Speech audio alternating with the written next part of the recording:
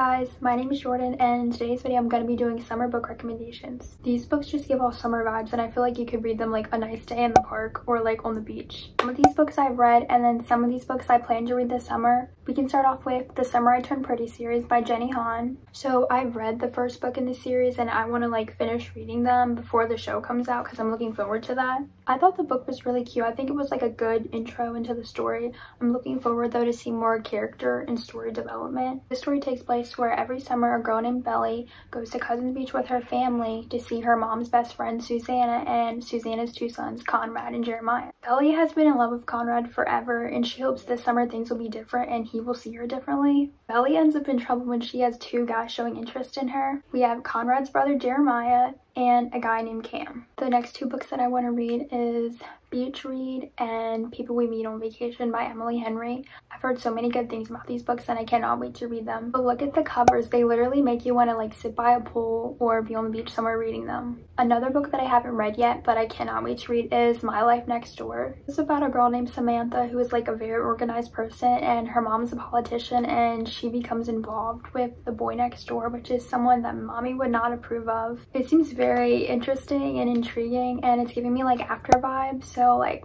I'm really excited about that. Like literally like the top of the cover it says a boy, a secret, and a choice. So yeah, I'm really excited. Next we have We Were Liars by E. Lockhart. I give this book like a 3.5 to 4 out of 5 stars. If you love the vibes of mystery, thriller, and Outer Banks, then you'll probably like this book.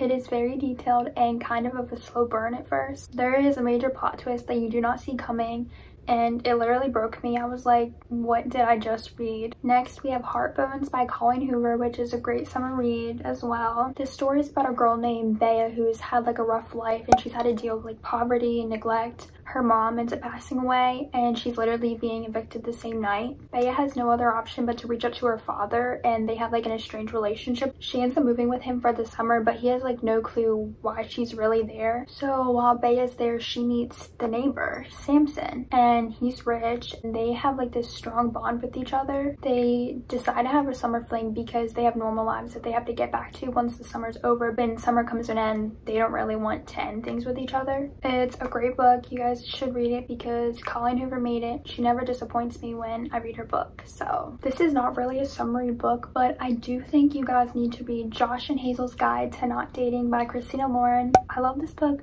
so much. The book was so cute. It has friends to lovers trope, the friendship and the banter, and like the writing of this book.